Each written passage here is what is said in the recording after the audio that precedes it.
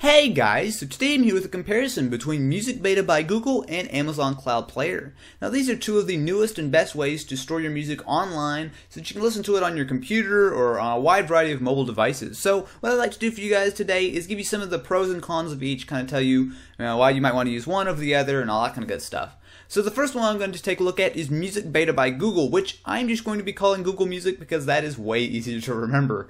So Google Music works very similarly to Cloud Player, and again, if you're not familiar with how it works, it's very simple. You download a program to your computer, it picks out your songs from your iTunes or your Windows Media Player or wherever you keep your songs, and allows you to upload it to the cloud and then listen to it from a wide variety of devices. Now there are a couple of key differences though, and I want to go ahead and show you guys this. One of the number one ones that are between them is the fact that Google Music, whatever, I knew I'm going to screw up that name a bunch, but Google Music allows you to upload up to 20,000 songs. Now that's really quite impressive.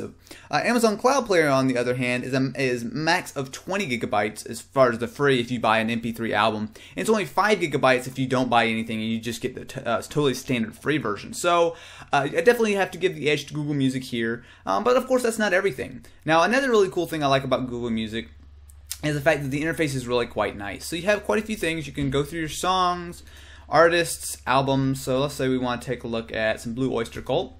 Click on it, we can take a look at our songs. It's very simple. If we want to play, we just double click. As you can see here on the bottom here, we have our previous song, next song. We can scrub around through the song. We can thumbs up it, so if you'd like to do it through your ratings, you can do thumbs up and down and take a look at your automatic playlists, which have the thumbs up and down songs. You can also, shuffle songs, repeat, volume, all the kinds of standard stuff. Now, one thing I really like about Google Music, however, is the fact that it comes with a lot of free songs.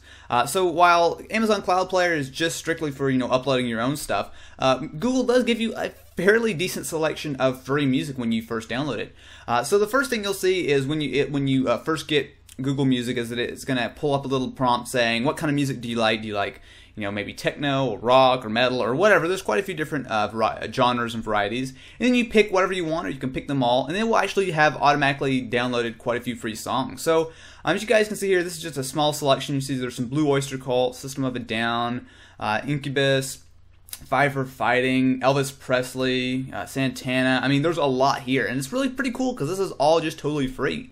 Now, I will say that most of this right here is live music, so it's not going to be quite the exact same songs as you would expect, the standard studio versions or whatever, but still, it's free, and of course, it is the legit music. It's not like, covers or anything like that, so it's definitely really nice. Now let's take a look at Amazon Cloud Player. Now before we begin, I do want to say one thing. I've actually been using Amazon Cloud Player almost exclusively for my music for the past month or so. So I've been using, iTunes or anything like that just to kind of test and see how it works on the cloud. I've got to say I'm really quite impressed. I use multiple computers on a daily basis, and it's really nice to have all my data and all my music online on the cloud. So that's less to do with Amazon, just as a general kind of thing. If you guys are kind of on the fence about switching to either of these services, you really ought to give them a shot. But getting away from that, let's talk a little bit about what are specific to Amazon Cloud Player.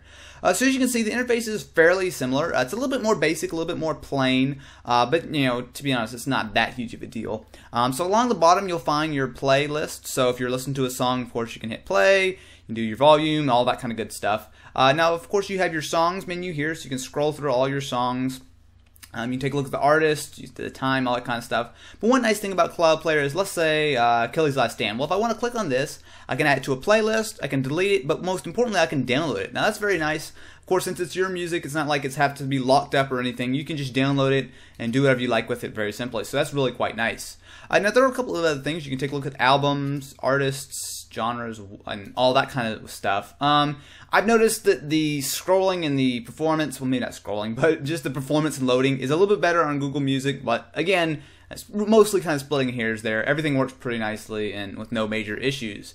Now, there are a couple of key things I do like about Cloud Player. For one, you have, while it's not, you don't have 20,000 songs like on Google Music, you do have 5 gigabytes standard, and you have 20 gigabytes if you buy any MP3 album on Amazon. Now, I really like buying my music on Amazon. That's the only place I really buy it from, so I was able to do that pretty quickly. And as you guys can see here, I have about 19 gigabytes left. So even though 20,000 songs is really good, for the vast majority of people, I would expect that you could get in with that at 20 gigs. But of course, it's entirely up to you. Now another thing, and this is kind of not extremely related to Cloud Player, but of course it is connected with the Amazon MP3 store. So again, if you guys are like me and you like to buy all your music on Amazon, you have the option to have it immediately just go into your Cloud Player account, and it doesn't count against your storage. So you can buy as much as you like, and it's not going to hurt. So of course, it really kind of comes down to, you know, what platform are you on, where you like to buy your music, all that kind of stuff. Personally, I like Google Music.